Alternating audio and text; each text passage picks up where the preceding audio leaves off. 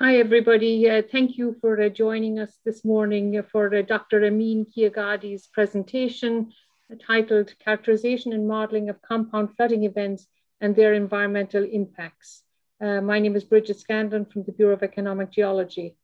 Dr. Amin Kiaghadi received his PhD in Environmental Engineering from the University of Houston in 2018 and his Master's in Water Resources in 2013 and Bachelor's in Civil Engineering in 2010 from the University of Tehran. After finishing his doctoral research, he did a 2-year postdoc jointly between the Odin Institute for Computational Engineering and Sciences at University of Texas at Austin and the Department of Civil and Environmental Engineering at the University of Houston under the Dr. Clint Dawson at UT Austin and Dr. Hanadi Rafai at University of Houston. His research includes geospatial modeling, machine learning for coastal resiliency, hurricane storm surge simulation, rainfall-induced flooding, fate and transport of pollutants in the environment, water and sediment quality, and water energy nexus. He has published his research in very many prestigious journals, including Nature Communications, Environmental Science and Technology, +1, Neurocomputing and Applications, and he has received many distinguished awards. So I'll hand it over to Dr. Kiaghadi for his presentation, and thank you so much for doing this for us, Amin. Thank you, Bridget, for your kind introduction. Hello, everyone. My name is Amin Kiaghadi, and today I'm going to talk about compound flooding and its environmental impact. Compound flooding by itself is a new buzzword, even though the effect has been with us for many years. But more recently, it's been a hot topic. But there have been less attention to the environmental impacts of it. So I think I need to share my screen with you first. Okay, can you see my screen now? Yes. Okay, awesome. Okay. Right. Okay, so it is commonly believed that the storm surge is the most costliest aspect of a hurricane. For example, Hurricane Ike in 2008, it had a 17.4 feet of storm surge in Galveston Bay and caused almost $37 billion in damage. On the other hand, Hurricane Harvey in 2017 had only a 6 feet of storm surge in Corpus Christi, but brought more than 50 inches of rainfall to Houston and Beaumont area and caused $130 billion in damages. So although both of them are in a way compound flooding events, and I will explain them in a minute, but things could be worse. Basically, we could have like a storm that has like a bigger surge with like a very big rainfall event at the same time, and that can cause like way more damages compared to Harvey and Ike. So if you compare the surge-based to a rainfall-based storm, on the left-hand side you see Hurricane Ike. You can see most of the inundation happened. Can you guys see my mouse or like the pointer? Yes, we can. Okay. So you can see the most of the inundation happen here in the coastal zone when you're close to the water body. You have the Addicks Reservoir filled during Ike, but some inundation and flooding in the White Oak Bayou because of the rainfall. And but during Hurricane Harvey, you can see almost the entire Harris County got flooded, including the coastal zones. But if you go further to the land, you can see how much inundation happens in the Cypress, in the Buffalo Bayou, in the Braze Bayou, and all of the streams discharging to the Houston Ship Channel. So, but if you focus on the coastal part or the estuarine part, to be more accurate, you can see during Hurricane Ike, most of the inundation happens to the area closest to the Galveston Bay. And that makes sense, right? Because it was a storm surge and the direction of the water was from the Galveston Bay towards the land and then receded back to the Galveston Bay, followed up by a rainfall runoff from the White Oak Bayou and the Buffalo Bayou and all other streams. During Hurricane Harvey, you see most of inundation here, which is the release from the Lake Houston Dam, and here in the western part, which is basically all the bayous emanating from the greater Houston area. You still see some level of inundation here in the closer area to the Galveston Bay, but not as much as the Hurricane Ike. So how could it get worse? So we were lucky during Hurricane Ike because of the location that it landed. So this is the work basically done in UT Austin by Dr. Dawson. And then you can see that this is the original track of Ike, but they tested different locations. What if Ike was hitting from this point, or like doing the landfall at this point? And then interestingly, this is the Ike as it was, the original scenario. Then you're looking at Ike at 0.7, which is here. If the track was shifted towards this, and then we had the hurricane doing the landfall here, you could see how much more inundation you could see in the system. And I need to emphasize that this is combined effect of rainfall and storm surge. And then look at Ike 730, which is basically at 0.7 with 30% more powerful wind. And then you can see the entire system is inundated. So we were kind of lucky during Ike, but things could get definitely worse. And then imagine that you get something like this with some more rainfall than Ike, and that would be really, really a disaster. So according to the IPCC, compound event in general is an event that two or more extreme events occurring simultaneously or within a short period of time from each other, or combination of one extreme event or more than one extreme events with some underlying condition that amplify the impact of events. So imagine a scenario that you have a really extreme rainfall with some high tide in your system, and then when the two of them combine, you will have like an even more extreme event. Or combination of events that by themselves, they are not extreme, but they can lead to an extreme event. So that in that case, you have like sea level rise, for example, and when that combined with some rainfall that by itself is not big deal, you will see some extreme event or some extreme flooding. Or you know, this could not be even limited to one type of event. Imagine a case that you have a wildlife fire and then followed by rainfall, and that would cause an extreme, even more extreme flood, and that would be compound flooding. So the most common compound flood is when you have a storm surge and rainfall. This is Hurricane Ike. This is the storm surge. You can see we had almost close to 5 meters of storm surge at near Greens Bayou within the Houston Ship Channel. And then we also had almost close to 15 or 16 centimeters of rainfall, basically like within very short period of time from the peak of the storm surge.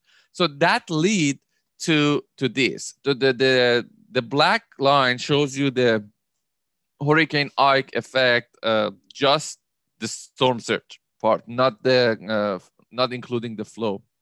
But when you add the flow, you can see the effect on the peak is not that high because, of course, it is a storm surge dominated phenomenon. But look at this, your inundation times become longer, and then you even have some extra inundation when the runoff is concentrated and coming from the watersheds to your system.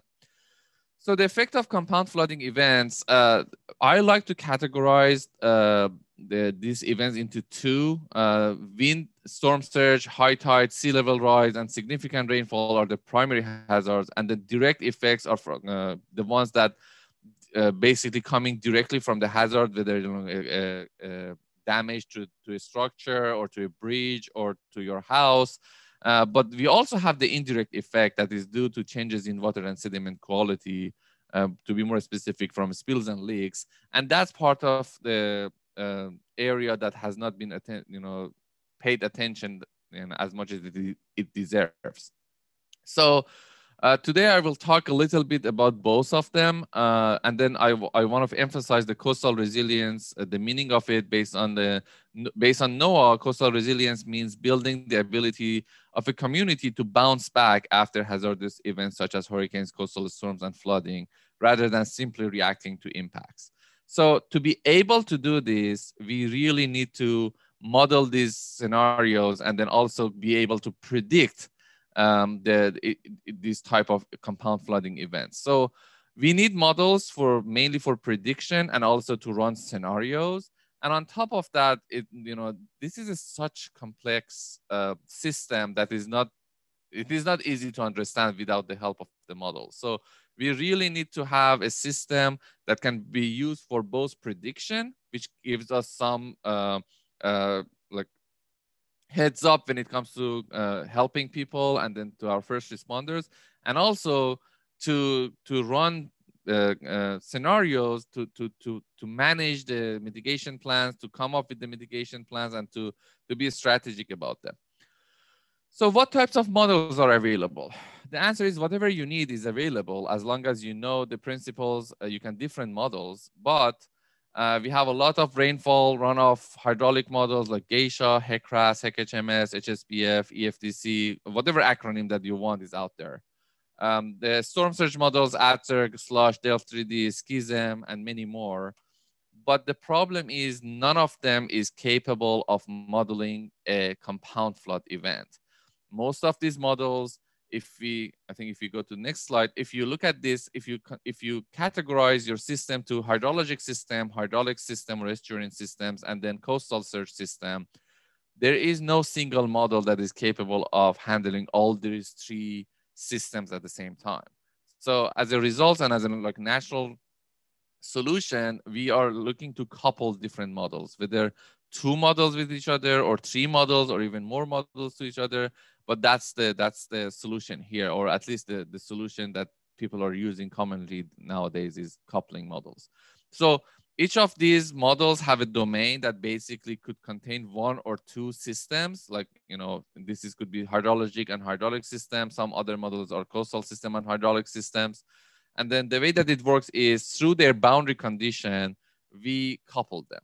There are three different ways to couple models: one-way loose coupling, two-way loose coupling, and dynamic coupling. Most of the things that I show you today is going to be one-way loose coupling. However, I'm going to give you a very simple explanation of each of these methods. In one-way loose coupling, you run one model, you use the results of that model as the boundary condition of your second model. In the two-way loose coupling, you run the first model, use the results as the boundary condition of the second model, you run the second model, and then use the results of that as the boundary condition of the first model. You do that a couple of times until to the point that you converge the results, and then you're happy with the level of errors that you get. The most effective one, but it's also the most the costliest one, is dynamic coupling, in which that you run two or more than two models at the same time, and then they are they are providing feedback to each other. So at each time step, your coastal model, for example, will provide the downstream boundary condition for your hydraulics model, and the hydraulic model at the same boundary condition will provide the flow rate or the flux to your system for your coastal model. So, however, it's really hard to do such type of modeling. One is because these models are written in different programming languages. Like, one of them is Fortran, the other one is C++. The other one is like in synchronizing the time step would be really hard, and then making sure that the model is stable. So there are a lot of challenges here that I'm not going to talk about them today. So the study area that I will talk about them is like kind of northwest of the Gulf of Mexico, basically in Texas and Louisiana. The two specific modeling effort that I'm going to talk about them, one of them is for Houston Ship Channel, Galveston Bay estuarine system, and the other one is for the Neches and Sabine River, right at the border of Texas and Louisiana. So this is the first one. We used EFDC, Environmental Fluid Dynamic Code, with ATSERG, or Advanced Circulation Model. So ATSERG was the coastal model, EFDC was the hydrodynamic model, and the EFDC was the primary model. We got the downstream boundary condition from the ATSERG, and for the flow boundary or the upstream boundary condition, we got it from USGS gauges or from the HECHMS model. So this is the domain of the model. You can see almost 15 or 16 different bayous and streams are included in this model. It covers the Houston Ship Channel, Galveston Bay system. There is a big history of hurricanes and severe storms. Just to give you a heads up, just from 2000, we had Allison, we had Memorial Day, we had Tax Day, we had Harvey, we had Imelda, and counting, I guess. It is highly industrialized, so you can see the industrial parcels right along the system. The EFTC storm surge or EFTC SS was developed for this area. You're looking at the bathymetry here and the location of the boundary conditions. It considers both surge and the runoff in the model. It doesn't have the rainfall on grid. It basically, but the location of the flow boundaries are very close to the water body, so it kind of counts for the runoff in the system. So the first research question is, what is the effect of local runoff on inundation level during a storm surge event? So you're looking at a difference map. In other words, we run the EFTC model with the boundary condition from ATCIRC and SWAN and the USGS and HEC-HMS, once with flow and once without flow. Then we subtracted the flow from subtracted the no flow from the flow one. And this is the difference map. So right at the surge peak of the Hurricane Ike, you can see the majority of the system is at the point that there is not that much of difference in the depths.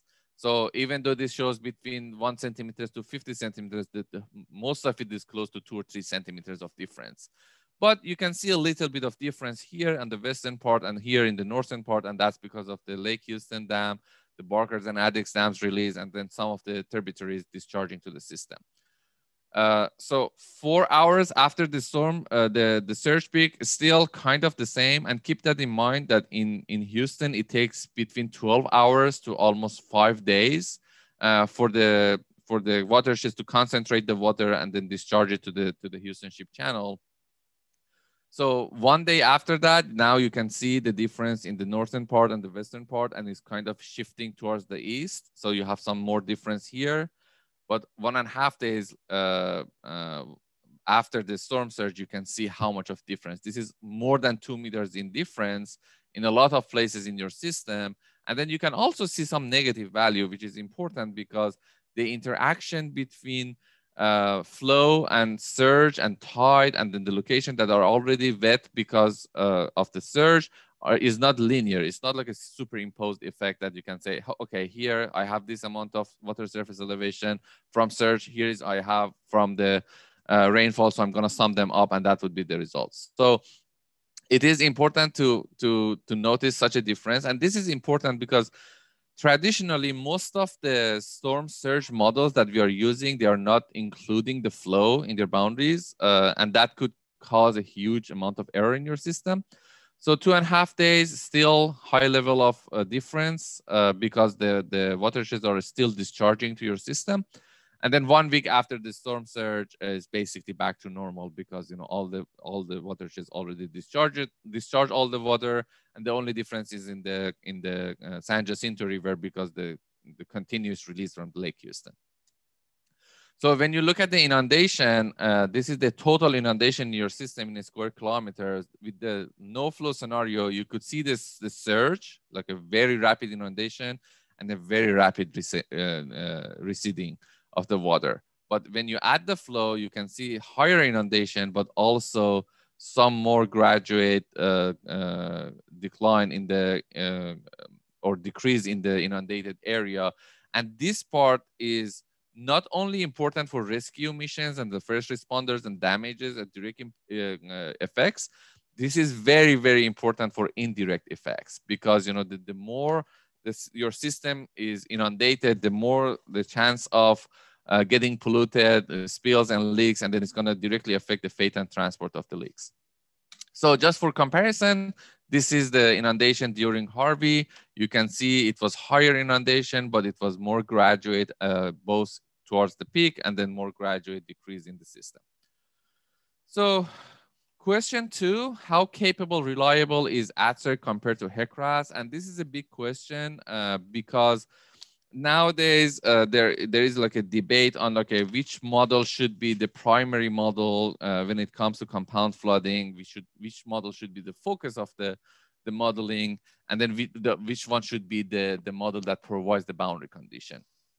So this work this time we had ATREC model and then we had HECRAS model. This is a HECRAS 2D and the study area is the Neches and Sabine River right at the border of Texas and Louisiana.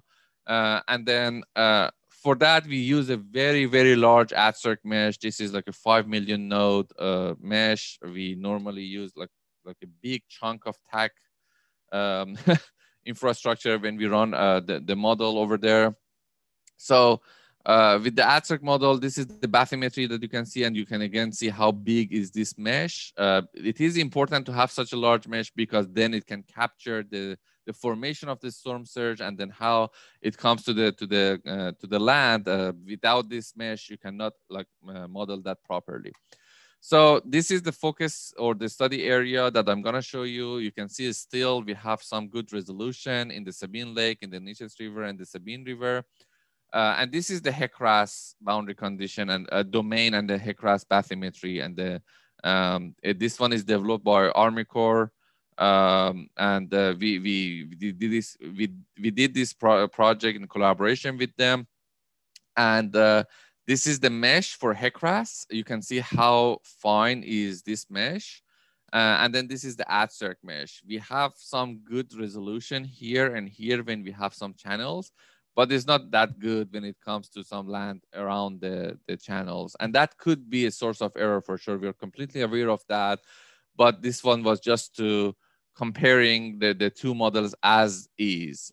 So this is the input to the HECRAS, to the ATREC model, the Neches River Hurricane Harvey and the Neches Sabine River Hurricane Harvey, both from the HECRAS model. And then we use that, if I go back here, as the boundary condition in the ATREC. So to clarify, we had three models. One is ATREC model large mesh. The other one is ATREC model small mesh. We cut the large mesh to just represent the Neches watershed. And then we have a HECRAS model, the HECRAS 2D model developed by Army Corps. So if you look at the results, you can see HECRAS did a phenomenal job in mimicking the pattern and the values in the compared to observe. And that's because this is an extensive calibration effort. They did a great job in calibrating this HECRAS model. They looked at cell by cell, they look at the Manning values, they cell by cell, they look at the bathymetry and topography and all of that to make sure that they can repeat that. But if you look at the ATREC small mesh, it's very close to HECRAS or very close to observation. Probably we are less than 10 to 15% off. And again, keep that in mind that ATREC was not the mesh was not redefined or not redissolved to capture a lot of the areas that are not included in the model. But the one thing that I want to emphasize is this point, which is the downstream boundary condition of the HECRAS model. That's like a given value or given time series to the HECRAS, but in ATREC we have this capability of kind of model that in a large mesh, not in the small mesh, because we also give that downstream. But I come back to this point because that's a very important point to make. So now the question 3 is, what is so ATREC showed that is a reliable model when it comes to compound flooding to capture both flow and storm surge effects. So the question 3 now is, what is the effect of local runoff on inundation level during a rainfall dominated hurricane? Remember on question 1, I showed you the effect of local runoff on a surge dominant event. Now is on a rainfall dominant event. And then here, this left figure, or it's going to be a movie in a second, shows you the Hurricane Harvey storm track with the arrows shows you the magnitude of the wind. Here you can see the Hurricane Harvey no flow, and then on the bottom you see Hurricane Harvey flow. And then here you can see at the beginning when you don't have you don't have surge or you don't have rainfall. These two are all come almost the same. Here comes Harvey, and now it's coming to Neches and Sabine, and you can see in the no flow you only saw some inundation because of the surge, 2 or 3 feet of surge, but in the flow one you can see how much of difference it could be made just by the presence of the flow. So when you look at the max elevation, this effect is more obvious. I need to emphasize a point here. The max elevation is not a snapshot in time. It's just basically the max elevation of each cell, each node observed in the entire time of simulation. So this inundation never happened in reality. This is like, the worst case scenario for each node individually, putting them together. But if you compare these two together, you can see almost 7 meters of difference in the Neches and Sabine River areas compared to no flow. And this is super important because, again, specifically for AdCirc, people don't include flow in AdCirc. And then because they believe that the storm surge is the costliest aspect, is the most important aspect of the storm surge. But in reality, that not including the flow could lead to a big error in your system. So now question 4 is, what are the effects of different components of compound flooding? So here, you're looking at the mouth of Gulf of Mexico, where basically is the entrance of the Sabine Lake to Gulf of Mexico, and the surge is gonna come from this side going upstream, and then whatever comes from the Neches and Sabine River will come and discharge from this point to the Gulf of Mexico. What you're looking at is Iran with no wind and no flow. In other words, just the tide. There is no storm surge. There is no runoff in this model. So now let's add the flow. And then I want to emphasize like how big of the flow was. You're looking at 160,000 and 270 or 280,000 CFS of flow, and look how little that effect was at this point, the mouth of Gulf of Mexico. But when you add the wind, you can see how big of the effect it had on that point.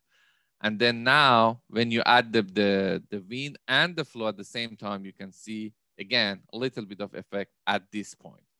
But most of the time, this is not the point that we want to get information or rescue people. We are kind of interested in this point, which is basically the area that people live or industry exist. So here again, no wind, no flow. And this is the HECRAS downstream boundary condition, by the way. So if you only run HECRAS downstream boundary condition, you cannot, if you only run HECRAS model, you're not capable of capturing such effect or doing such analysis, because that is something that you need to provide to your model. It is not possible to look at that. That is the advantage of having a big model like AdCirc. So no wind, no flow. Then you can see no wind with flow. So you can see the effect of flow here is huge. Then no wind with no flow. You can see some effect here, some inundation here, and then it goes back. But of course, you cannot capture this. But now if you add the wind and flow, and then compare it with no flow, you can see if you just run AdCirc with flow and no wind, you get this one and you miss this part. And this is important. Why it is important? Because this is almost like 2 or 3 days that you are gonna miss the opportunity to rescue people if you don't consider this. You go there, you think that it's dry, but it's not dry. It's flooded. So it is important to include the storm surge in a riverine or in a rainfall dominated storm like Hurricane Harvey. The storm surge is still playing an important role, and that's something that HECRAS would fail if it comes to prediction mode, not in the hindcast mode. And then if you don't include this, if you don't include the flow in your AdCirc model, then you will come down here and you said, oh, it's safe to go out there. But you look at this, the actual inundation and the actual flood is going to happen after that. So this is like from like operational point of view, it is very important to consider them both and of course accurately. So now question 5 is how the discharge from one watershed could affect the water surface elevation in another watershed. And that's also an interesting question because A lot of times we develop models like as like separate domains. For example, there is a Hecras model for Neches River. There is another Hecras model for Sabine River, but one of the discharge from one could directly affect the other one. And that's the thing that we're trying to show in these slides. So here, same set of figures. Here, the top one is Hurricane Harvey Neches only. And this is Hurricane Harvey, both Neches and Sabine. And now you can see the Harvey is coming. You can see some surge effect. And now look at the effect of the flow. And then this one has the Sabine River included, but this one doesn't have. But that's not the main point that we're going to make. We want to look at the effect of this discharge into the Neches River watersheds. Again, looking at the max elevation, you can see, of course, this one has less inundation here because it didn't have this Sabine River. But this is what I'm talking. You can see that in the middle of the Sabine Lake, you're looking at the Atzerk large no flow. So this one is no flow. This one is just Neches, and this one is Neches and Sabine. So you can see by not including one, you will lose almost half a meter. But when it comes to the downstream boundary condition, very similar effect. And this is important again for comparing Hecras and Atzerk, because if you're gonna go to the prediction mode, you should be able to capture this. If you cannot run Hecras model for just Neches River by not looking at this effect of Sabine River. And this one is interesting in the Rainbow Bridge here, right in the middle of Neches watershed. You can see the discharge from the Sabine, how much effect it had on the discharge on the water surface elevation in the Neches River. So almost like almost 2 feet of effect just because of the presence of Sabine River, because the fact that what happened is it discharging with this angle and it's gonna block the water that is coming from the Neches River, and the backwater effect is gonna cause some delay in the discharge, and eventually it's gonna increase the water surface elevation in the Neches watershed. So why and when this interaction could cause some problems when you're looking at hindcast versus prediction. In hindcast, you already see that effect in your downstream boundary condition by looking at the observation. That observation includes that effect, right? So when you introduce that to your system, you're kind of fine because you already have that effect in your downstream boundary condition. But when it comes to prediction, you don't have that luxury anymore. You don't know what's going to happen. So if you don't include that, you will get like almost 2 feet of error, and that 2 feet could be critical for people to get water inside their house or not, and for the first responders. And also when you run scenarios for future, okay, do I need to increase the level of my house for 2 feet or 3 feet? What about if I build a new levee in this area? If you don't consider such compound, I like to call this as a compound effect as well, because the effect of discharging from watershed could affect the other one. If you don't include that, you will definitely get some errors. So now let's move to the environmental impact or application of these built models. What are the effect of such release on environment and society? So let's look at the environmental impact.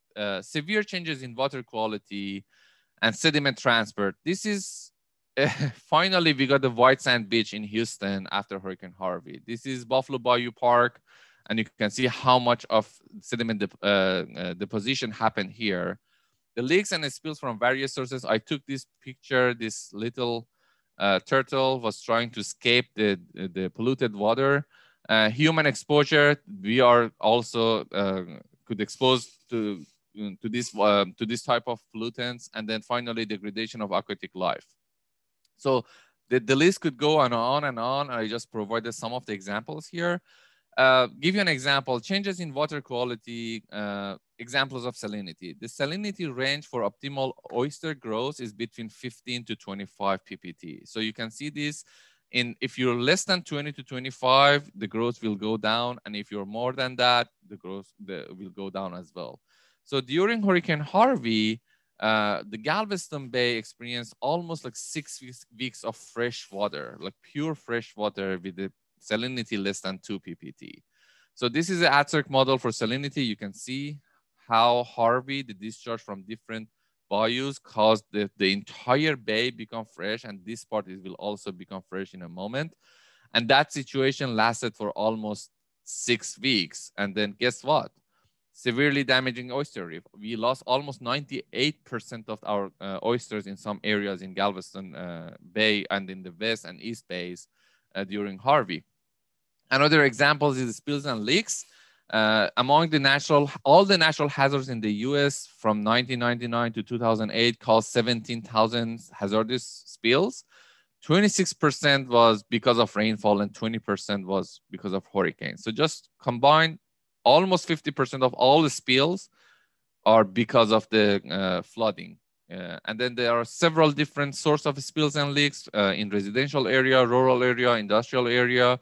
Could be landfill, wastewater treatment plant, water treatment plants, Superfund sites, and industrial plants. There are different mechanisms for the tank failures. It could be like the roof failure, or like a debris hit it, or the uplifting and it can move and then hit something. And also environmental facilities. This is Hurricane Harvey in Houston. This is Turkey wastewater treatment plant. And then you can see it was completely inundated. And there are some nasty pictures of like the raw sewage, floating on the water and moving around. And then keep that in mind that our children are playing in this water. People are exposed to this water. So we looked in a collaboration with Rice University and the Speed Center and Dr. Jamie Paget's group. Dr. Clint Dawson and Dr. Hanadi, Rifai, and I looked at the probability of failure of more than 4,200 tanks along the Houston Ship Channel. And then we used ATCERC and EFTC to calculate the water surface elevation. And then we used that as an input to a stochastic model that kind of uses a Monte Carlo simulation to calculate the probability of failure of each of those tanks. So once we have the probability of failure, this could be used as like a early warning system for tank failure.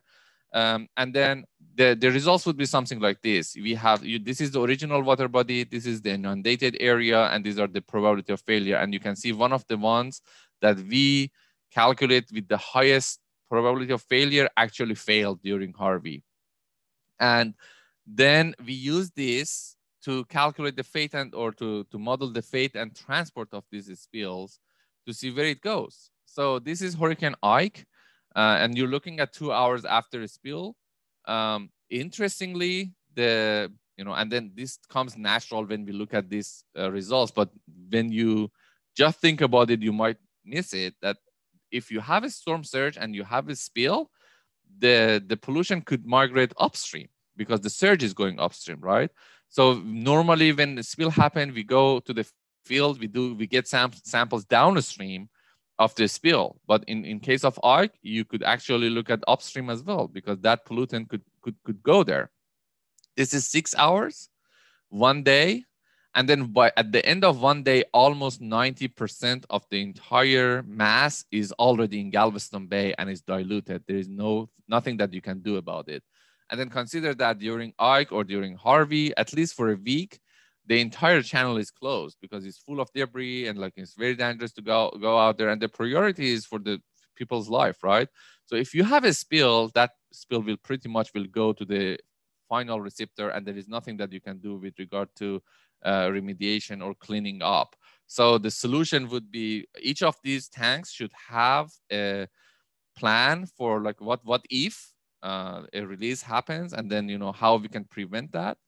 2 days and then 1 week is basically less than 1% of the mass is remain in the system. But interestingly, almost like 10, I think is 29 tons of the spill remain on land. And that is important because then you know where you can go to get samples. And also if there is a case that there are 2 or more than 2 leaks from different sources, you can figure out which area is polluted, but which of those spills. So now let's take a look at Harvey. You can see there is no upstream movement this time, directly towards downstream. 6 hours, 1 day. This one was even faster. And then after 1 week, again, less than 1% of the mass remained on the system. but Harvey caused more land pollution compared to Ike. And then the area of the land was also bigger compared to Ike. So now, like changing the gears a little bit here, I'm not going to focus that much on these slides, but I just want to show how connected these are together. So from compound flooding, we went to probability of failure, from to the spills and to the how the fate and transport of those spills are. Now let's take a look at this. This is Houston Ship Channel, or from Buffalo Bayou, Greens Bayou, Carpenter Bayou, Braze Bayou. These are the locations that we collected samples from sediment and water. And then the triangle, the circles, and a rectangle, they are showing the location of the actual spills and leaks during Hurricane Harvey. So here, keep that in mind. We had spilled tank, we had the spilled wastewater treatment plant, and we had the spilled Superfund site. So now we collected heavy metals in sediment, and look at that. This area with all these spills has way more concentration of the heavy metals in the sediment. Okay, how does that gonna affect us or the ecosystem, right? So let's go to the smallest units. Let's go to the bacteria level, and then you can see for this one, and this one, you can see almost the same pattern in the community of the bacteria. But for this one, it's completely different. Actually, in this one, a lot of common and good bacteria are dead. And there are some like very dangerous and very rare bacteria are living in this sediment in this area, because those are the ones that are kind of extremophilic and they like extreme conditions, and that they can survive in an area with high level of heavy metals and other toxics. So in a broader picture, you can see in the Galveston Bay area almost the same pattern, but when it comes to the Houston Ship Channel, here again, this is the San Jacinto waste pit, and then you can see this area also has a completely different pattern from the other. This one has a Superfund site, this two has a Superfund site, the rest are similar, they don't have a Superfund site spilled or leaked during Hurricane Harvey. So it's all connected. You cannot look at the coastal resiliency without that. And now let's take a look at the social aspect of it. Who gets affected the most by flooding? Our definition of vulnerable population is based on concentrated disadvantage. It's an indicator of community well-being. It has 5 input variables: percent of individual below poverty line, and then all the way to the person less than 18 years of old. You can see in the Harris County, this kind of like a circular area is like the most the poorest communities with the least education, with the highest disadvantage concentration. And this is kind of the area with the Houston Ship Channel, same thing. So when it comes to Mother Nature, it seems that we did a correlation analysis. It seems that the Mother Nature was fair. It was justice. We didn't see anything with regard to distribution of the flood or distribution of the rainfall when it comes to concentrated disadvantage. However, we saw this. Most of the spills and most of the potential for spills or vulnerability of environmental and industrial facilities, including Superfund sites, wastewater treatment plants, and landfills, happened in this area with the highest concentrated disadvantage. This is based on FEMA 100 and FEMA 500, and same thing was true for Harvey and Ike. Look at Harvey. This is the actual spills, not modeled. You can see most of them are here in area with high, and then some here, and this is basically because of the release from the Addicts and Barker Reservoir. So it is a very, very complicated and complex challenge. And we at Texas Water Development Board, in partnership with USGS and Army Corps, hope to address and tackle some of these problems through the Texas Integrated Flooding Framework. It's gonna affect the areas that got hit by Hurricane Harvey, but we will probably expand the work to the entire coast of Texas. It's going to be focused on compound flooding. It's going to create an integrated framework for comprehensive flood planning or compound flood planning and mitigation in Hurricane Harvey impacted area. It's a $3 million project over 3 years of period. It has a very firm and hard deadline on June 30th, 2024. The project is a planning project with 4 components: data and monitoring gap analysis, data management and visualization, integrated flood modeling framework, and planning and outreach. In the first one, we are going to look at all the existing models that can be used for,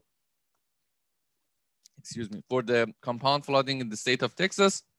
We do a spatial and temporal analysis to see what's missing, and we come up with some suggestions to GLO, General Land Office, to expand, to install new gauges, or like, increase the frequency of measurement for some of the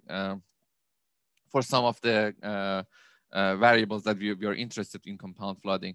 Also, we will look at the new monitoring technologies, whether there is a new satellite launched by NASA or whatever new sensors that is available. We're going to look at them. For the data management and visualization, we will focus on compound flooding as a part of TDIS, basically, Texas Disaster Information System. We will kind of focus on compound flooding and make sure that, the needs to understand that would be part of the TDIS. For flood modeling framework, we are interested to look at whether one model system, 2 model system, 3 model system is the best solution for compound flooding. We look at the different techniques to couple models, and we will look at the joint probability for risk analysis for compound flooding. And finally, in planning and outreach, we are interested in looking at like new ways to evaluating the flood-related projects, especially compound flooding ones. And then we also want to identify the end users. And when I say end user, I mean from a normal citizen all the way to a mayor, to first responder, to senator, and then what would be required for each of those end users when it comes to data and models.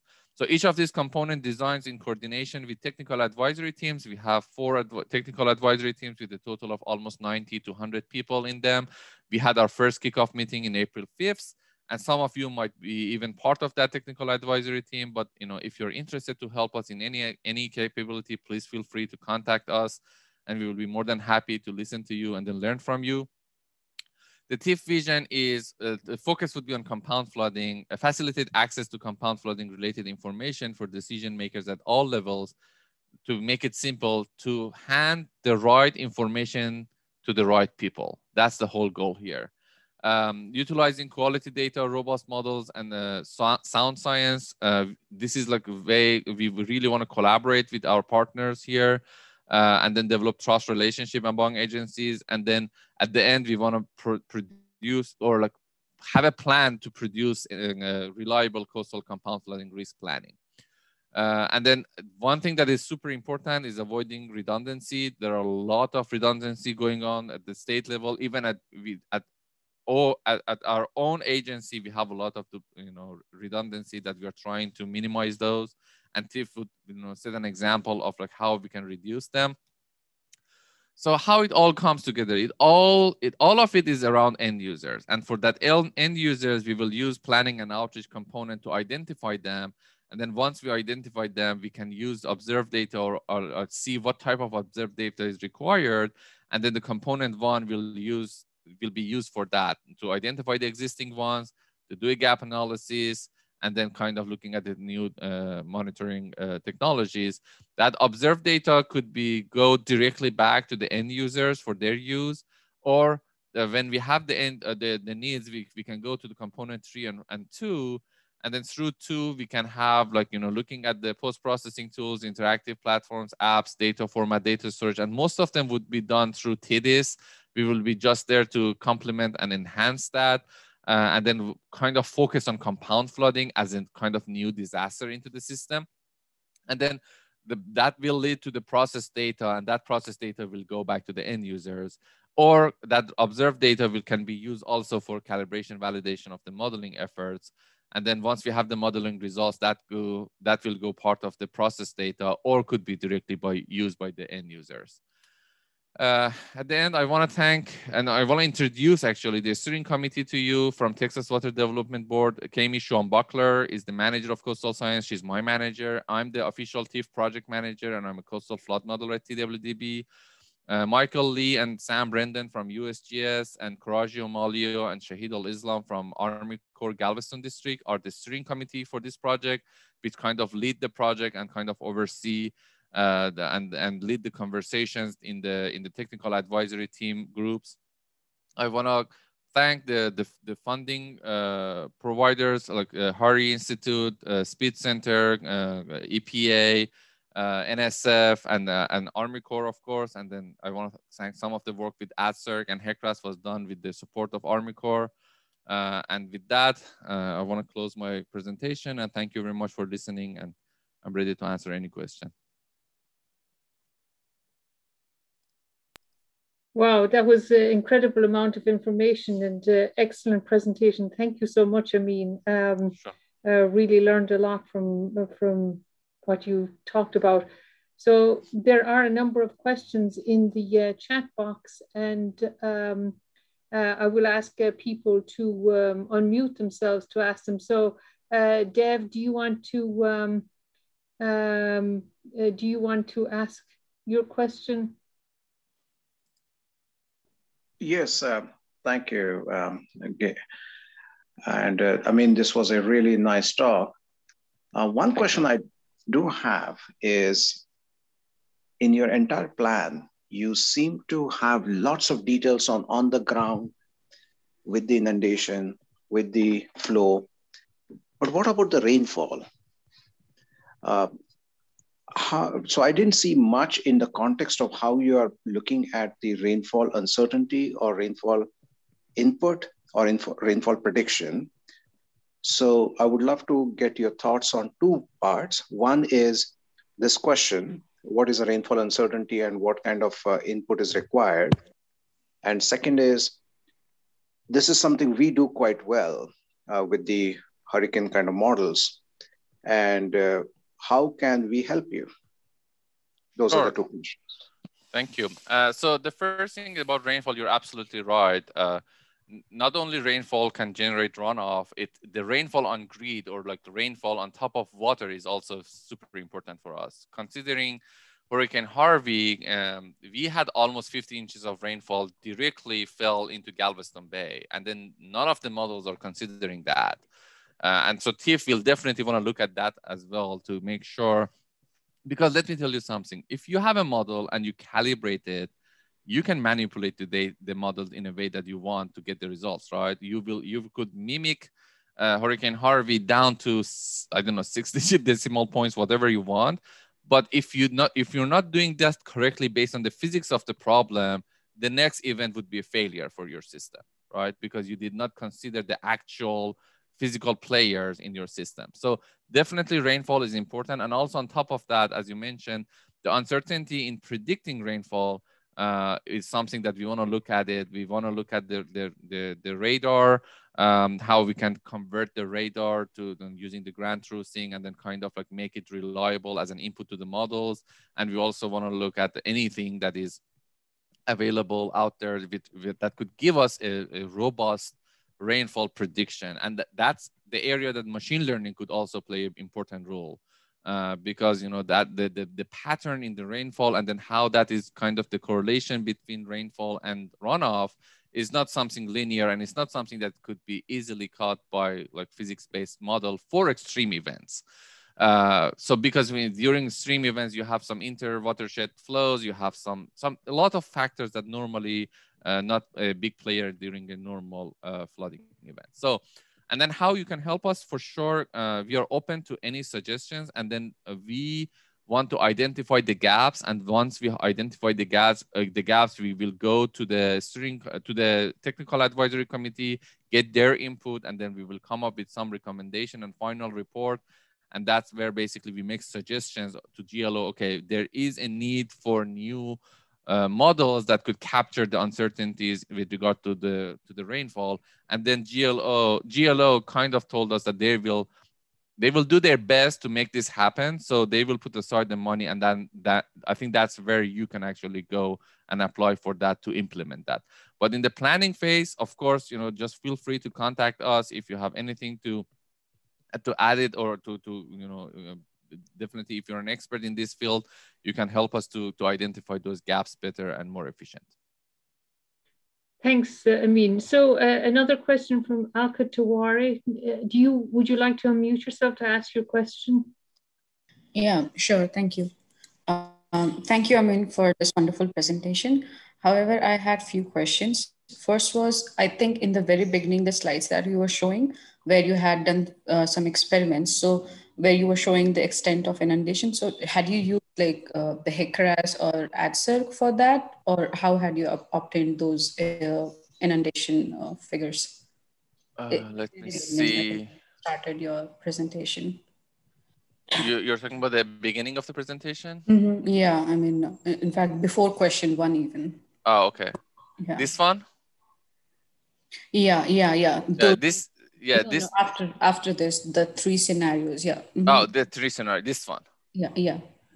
This is the one-way loose coupling of EFDC environmental fluid dynamic code with the AdCirc and SWAN model.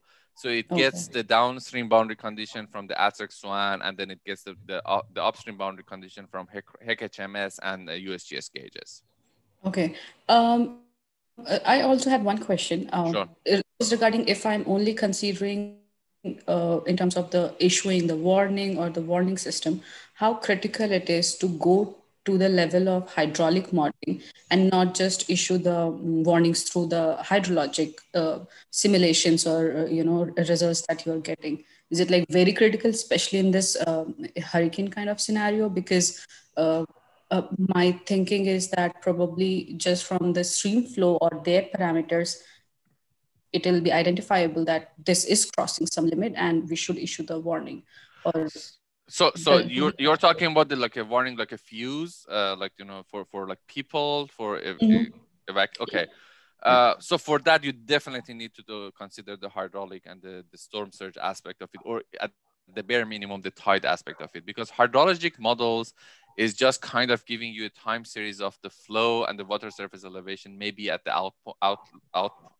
the output of the watershed. But if you don't put that in the context of like the tide and the dynamic between the flow and the surge and the tide coming from the coastal part, then you might end up some I wouldn't say like let's put it this way: if you only consider hydrologic models, you will exclude some parts that might be affected by the effect of both of them. Okay, and if I'm only concentrating on inland flooding and not the coastal part of due to hurricanes, so according to your experiences, whatever models you have looked into, which model do you think performs better or has better calibration techniques for the inland flooding in hurricane scenarios? That's a very loaded question, and that's part of our evaluation during TIFF. So my answer is not reflection of TIFF here or reflection of my position at TWDB. It's just my personal opinion. I think if you go looking at just purely inland, maybe HECRAS 2D at this point would be the best. Okay. One more, the last one. Sure. In the hurricane scenarios, which parameter of the hydrograph is critical to analyze? The peak magnitude, time of peak, or the time of that recession limb, like or anything else? Which parameter do you think it really depends on application. So for example, if you're looking at those tank failure or like anything environmental or ecological, then the time of that thing, the timing of that phenomenon related to the time series or the hydrograph is critical as well. But I would say all of them, because the peak will show you kind of like where it's going to be affected the most. The duration and the time aspect of it also show you the window of opportunity for you for rescue or a window of exposure. So I would say all of them. You need to consider all of them. Okay. Thank you so much. Sure. Thanks, Amin. So Alex Sun, would you like to ask your questions? Yeah, thank you for the excellent presentation. So my first question is kind of like, probably pretty silly. So in my mind, like hurricane are in the Gulf area are kind of always accompanied with heavy rainfall. So in terms like is it possible that you have like a high surge without high discharge from the land? So that's the first question, and the second one is related to the tank spill risk assessment work you talk about. And so my question was mainly related to whether the information is in the public domain, and how you did the risk assessment. All right, thanks. Thank you. Actually, your first question is a fantastic, amazing question. There are some studies to look at the joint probability of storm surge and rainfall. The short answer is it is not possible to have Harvey and Ike at the same time. It is not possible, right? However, it is possible to have something that is slightly smaller than Harvey and something that is slightly smaller than Ike happening at the same time or within a very short period of time from each other. So that's something that is a very, very hot topic, and TIF want to tackle that to calculate that joint probability on basically, in other words, if I have a storm surge of 10 feet, what is the probability of having another 10 inches of rainfall accompanied that, right? So that's a big question. And right now, FEMA is using a superimposed linear approach, which is obviously has a lot of flaws and a lot of issues with it right now, but that's the best that we have right now. So this is something that definitely needs a lot of more research, and this is part of the job that TIF will probably want to rely on academia as well. We will, at some point we might even release some RFQs or RFPs, or go directly to some faculties that we know that they are expert of this job. So this is like a very important topic that you brought up. For the second one, it is public and it's not public. When it's come to academia, you know how it works, right? You claim in your paper that everything is available, but that link doesn't work. Or, it's impossible that the PI never respond to your email to get back to you, to give you. If you tell him or her that, hey, I have $50,000, within 3 seconds you get reply. But if you say, I want this data, that would take 3 decades to get a reply. So I would say the person who has this data, all the 4,200 tanks with the heights of them, with the diameter, with what actually inside those, is Jamie Paget at Rice. So, I really don't know if she's willing to share or not, but that's the point of contact. All right. I think I got, let me just check. I think I got all of the questions, and I really appreciate your time, Amin. Sure. And I would encourage the listeners to read Amin's papers. He's published a number of very important papers to get more familiar with his work. And you can contact him by email or phone. And we look forward to talking with you some more in the future, Amin. And thanks again for an incredible presentation. Sure, my pleasure. Thank you very much for your time. Okay, bye-bye.